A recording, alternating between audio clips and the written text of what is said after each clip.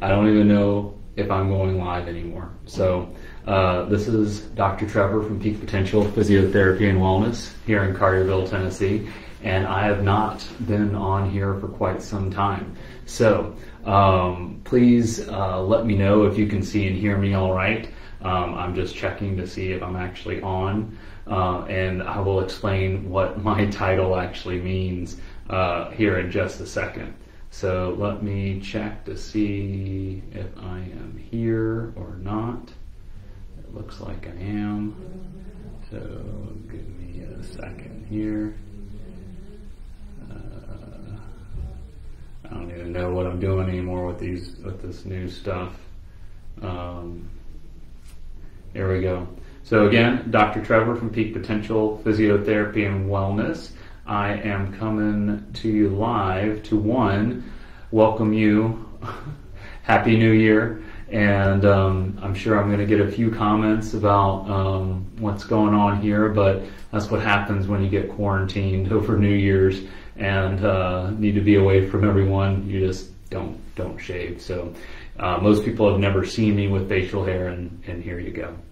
So welcome 2022. Have y'all ever had, not necessarily an epiphany, but something that just is said differently that really makes you think and be like, I knew that, but now it really makes me think about it differently, okay?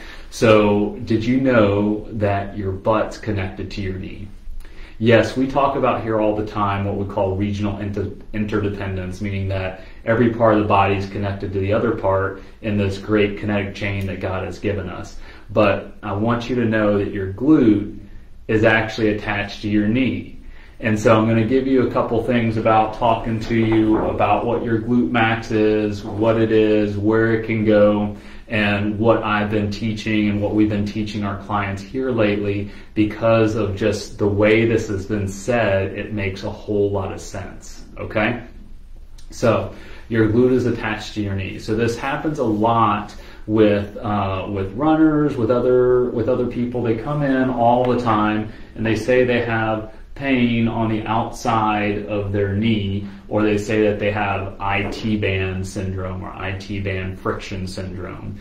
And what that can be, it could be the kneecap actually not moving in the little groove. It could be, tension in your IT band itself. Is it tight? Do I need to roll it? Do I need to needle it? Do I need to use some instruments on it to loosen it up?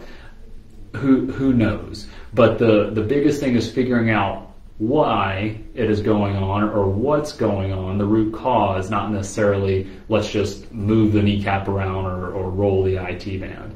So this is just one of the reasons that it could be going on, and it's your gluteus maximus, one of the biggest muscles in your body, one of the big stabilizers of your back and your hip. A lot of people, and even physical therapists, we think that glute muscle, all it does is it kicks your leg backwards or extends. That's why we do bridges and leg raises and those sorts of things.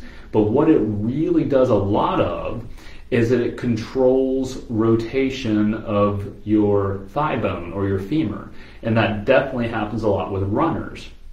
And every time you hit, it's 2 to 3 times your body weight going through your skeletal system. So you need a big, strong stabilizer to actually control that knee motion. And then that has a downstream effect. It can cause your knee to drop in and your foot to, flatten or pronate. There's a lot of different things that it could be going on there. But the biggest thing is that if you have lateral knee pain or pain on the outside of your knee, try loosening up your glute.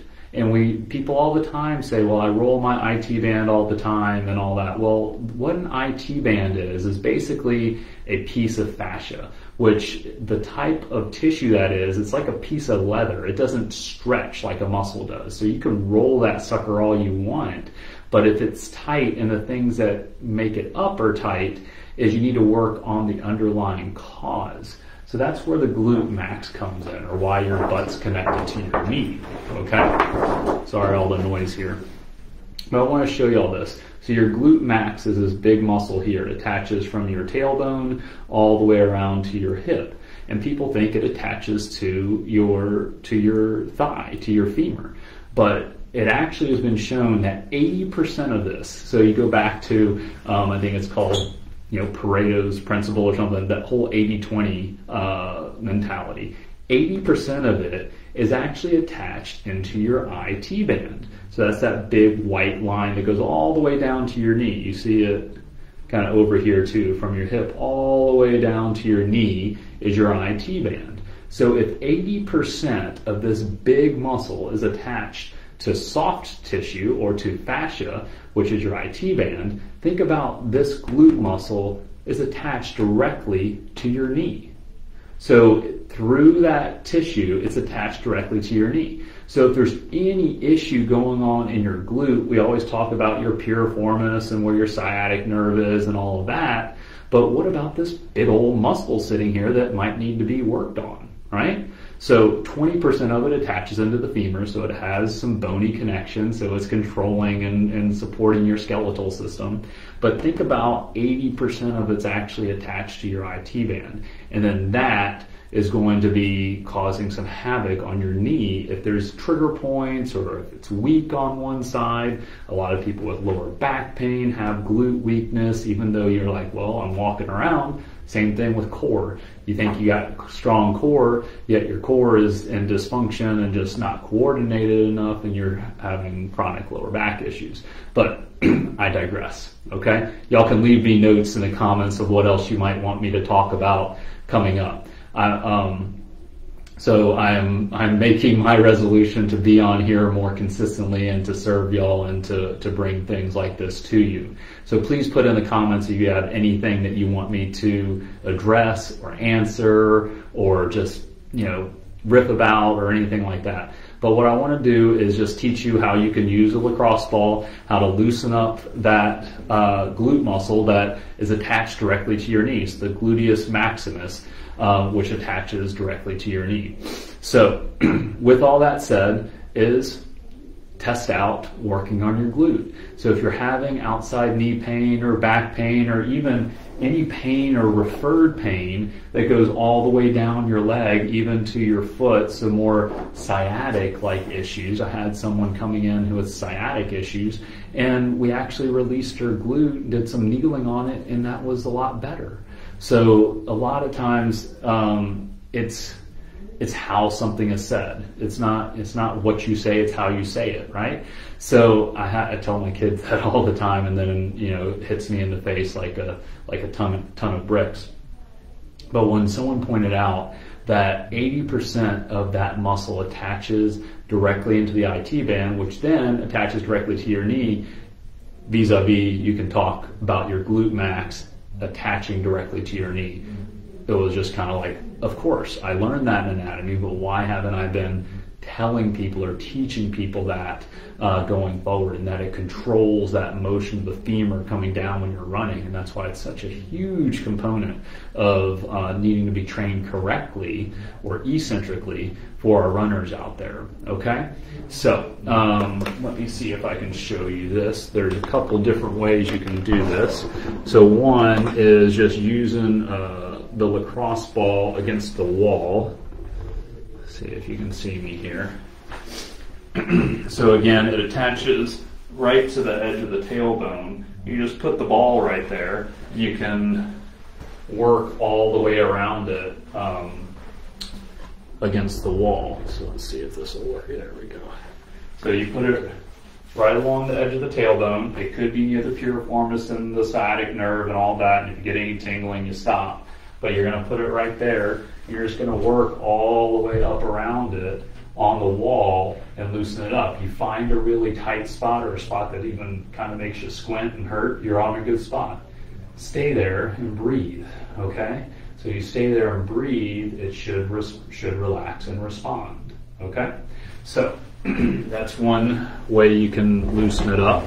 Then you can follow that up with stretching. We've gone over the piriformis stretching and those sorts of things, but let me just show you here again. You can kind of just get in there to get to the piriformis or coming up and across. That'll get your glute max. But what else you can do is, again, you put it right there along where your buttock muscle is, and you can just lie down on it. Oh, there's a good one. Lie down on it. You can cross the leg over and roll on it. You could use a foam roller. The lacrosse ball is a bit more pinpointed, so you can loosen it up that way. But that's a great way to loosen up the glute muscle and get it calmed down so that it doesn't hurt your knee or cause your IT band issues. But 80% of that is your glute max attached to it, and the other part is your TFL, which we've talked about that can create your side attica, which was coined by a friend of mine. So shout out to Justin if he ever watches this. So hope this was useful to you. Let me know if you're trying this or if it didn't work. Like I said, this is one component of that